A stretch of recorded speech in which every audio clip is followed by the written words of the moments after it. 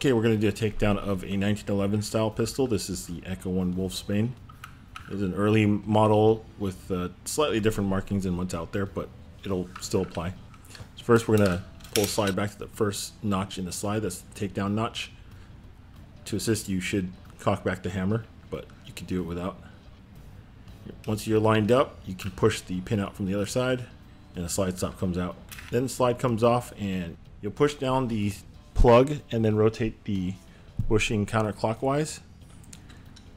The bushing won't move unless this is depressed, and then you can pull the bushing out.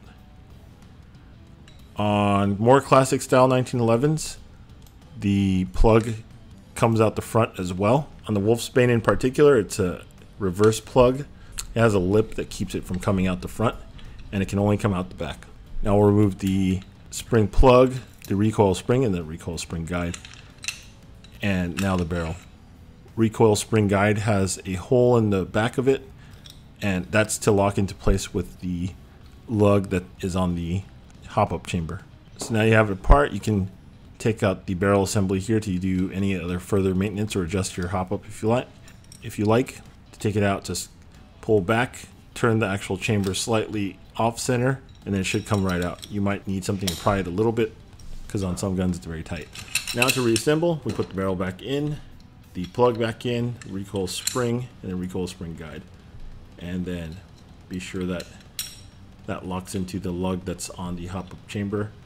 Now you'll put the bushing back on. It comes in at an angle because it has lugs on it, and you'll press down on the spring plug, and then once you're in the right position, let the plug go and it'll lock it into place.